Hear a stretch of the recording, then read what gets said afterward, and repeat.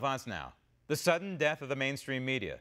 Mercifully, it came compliments of the former manager of the Trump campaign for president in 2016, Corey Lewandowski. And it was delicious. Roll tape.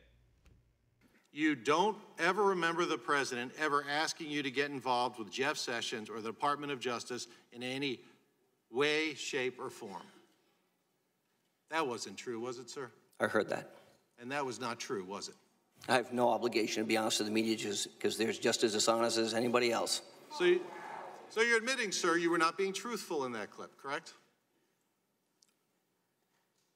My interview with Ari Melberg? Yes. Can be interpreted any way you'd like. Would you like me to play it again?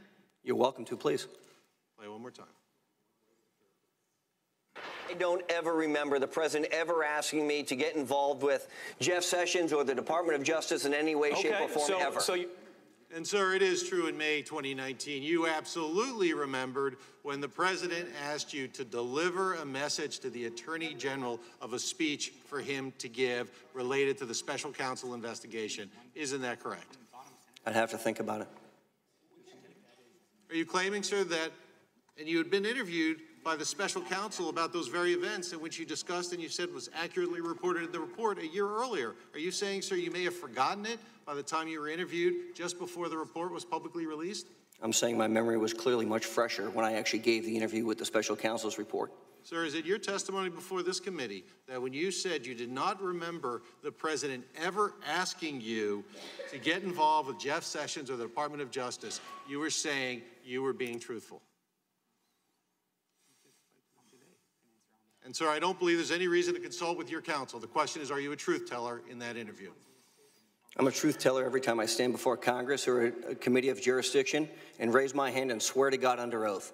My question, sir, is when you said the president never asked you to get involved with Mr. Sessions. I have no obligation to have a candid conversation with the media whatsoever, just like they have no obligation to cover me honestly, and they do it inaccurately all the time. Corey Lewandowski just completely pulled back the curtain on the mainstream media. In the end, a media that can't be trusted and can't secure truthful interviews is toast.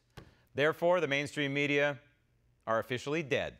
Want to see more videos like this? Click on the link below and subscribe to One American News on YouTube. And call your cable provider and kindly demand that One American News is added to your lineup. Call and subscribe today.